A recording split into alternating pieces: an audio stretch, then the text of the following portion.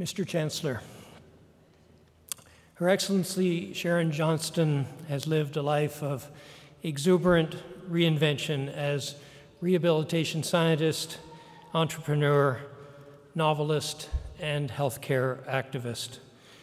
No sooner did her circumstances of life change than she adapted. Her challenges were opportunities in disguise. Her Excellency remembers her early days on Summit Avenue in Sault Ste. Marie, where she learned lessons of steadfast resilience from her mother and grandmother, and of community spirit from a welcoming neighborhood that embraced them. At the University of Toronto, she studied physical and occupational therapy and embarked on a first career as an occupational therapist in the area of child psychiatry.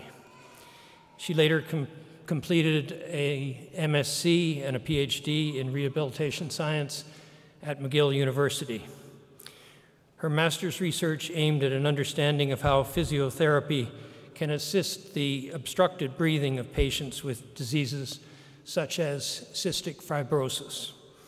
Her doctoral thesis continued her work on respiratory mechanics under the celebrated professor of medicine, Dr. Peter Macklem. Scholarly publications resulted. In the scientist, there was also an athlete and an artist. A fitness regime and an emphasis on wellness, she explains, originally came from necessity. At the age of 34, she had 5 daughters of less than 7 years of age.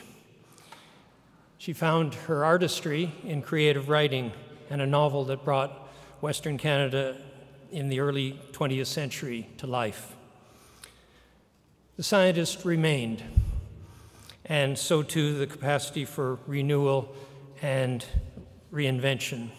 Her Excellency applied her skills at rehabilitation to animals in managing a successful horse boarding and dressage business after the Johnstons returned to Southern Ontario. At Rideau Hall, Her Excellency has been characteristically warm, caring, energetic, and down to earth. It is very easy to get beyond what she calls her snazzy title. When she and her husband decided to put a spotlight on mental health, she immediately came to the conclusion that she would have to know and comprehend the subject as a scientist would. She has promoted fresh approaches to mental health interventions, treatments, and diagnostics, supported by caring professionals, volunteers, and families. The Sharon Johnston Champion of Mental Health Award for Youth is named in her honor.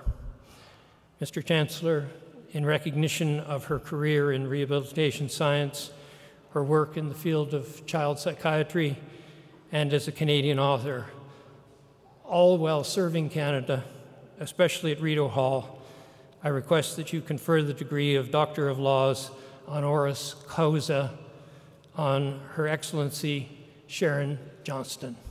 By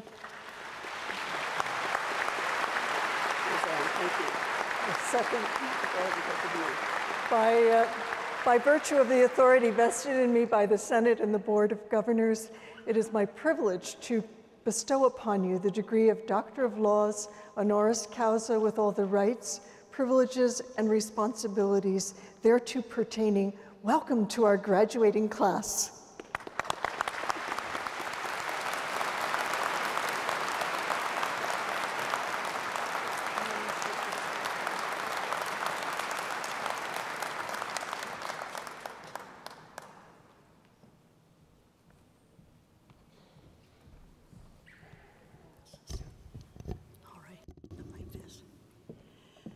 Hello, and you can misbehave. I raised a lot of kids. Don't be polite. The one thing I wanted to say to all of you young people, I did have 5 children in 7 years. I don't recommend fast-track reproduction. Madam Vice Chancellor, Chair of the Board, graduates, distinguished invités, and our elder here who has given a prayer, Elder Thomas. Thank you for honoring me with the doctorate. This is a profound moment indeed. Ce doctorat est quelque chose qui m'honore. Let me begin by acknowledging that we are located on the traditional territory of the Algonquin Nation, a fitting place to reflect on the Truth and Reconciliation Report that was released to all Canadians last year. It's a report that reveals, through personal testimony, the impact and failure of the government's assimilation policy that resulted in a residential school system. Many of you will already be familiar with this dark chapter in our history. However, one of the many findings to emerge from the report was that far too few Canadians know the history of residential schools, the history of the treaties, and the contributions of Aboriginal peoples have made to the building of our country. The early European explorers to our country would not have survived without the knowledge, wisdom, and generosity of our First Nations. My own curiosity to understand the residential school system arose when I began the research for my next book that is part of a trilogy. Writing like science requires research. While reviewing government records, Privy Council documents, and personal correspondence with regard to the Shinwalk Indian Residential School in Sault Ste. Marie, I discovered facts that were hard to comprehend. The Sioux is where the Governor General and I grew up. I read that tuberculosis was a frequent cause of death in residential schools, yet TB testing was not done on Indian children. Sanatoriums in Southern Ontario refused to treat residential kids. Raw sewage was dumped into St. Mary's River, that's where Sault Ste. Marie runs along, where the children swam. And faulty electric wiring and no fire escapes risked the children being trapped if a fire broke out. In 1930, long before you were born, the building was condemned, but it would take another 6 years before a new school was built. The Indian Act stated that all Indian children must attend school. They did not say it had to be a good one.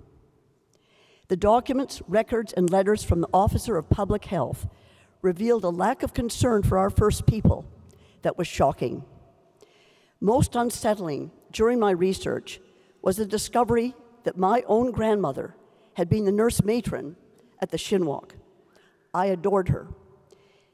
It took me days to digest that information. My grandmother believed in education and actually contributed to the building of a new school that is now Algoma University. She would not have understood the harm of the assimilation policy. Her granddaughter does. David and I are both honorary witnesses to the Truth and Reconciliation process.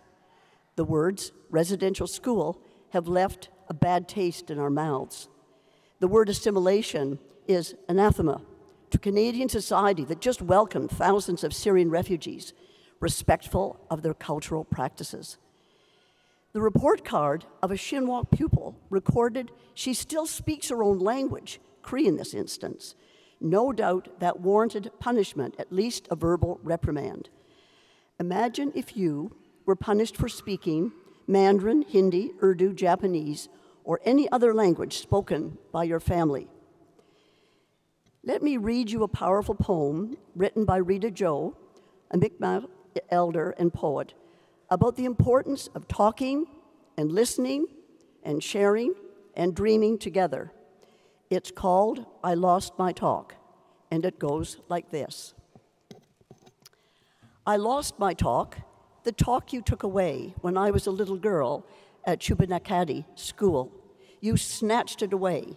I speak like you, I think like you, I create like you, the scrambled ballad about my world.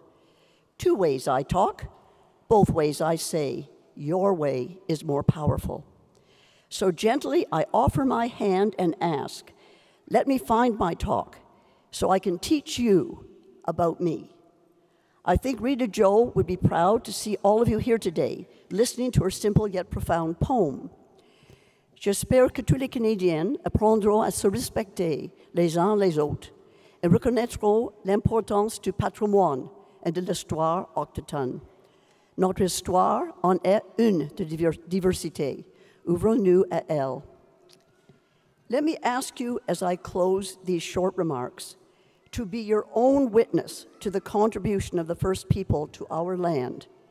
We would not be where we are today without them. Thank you.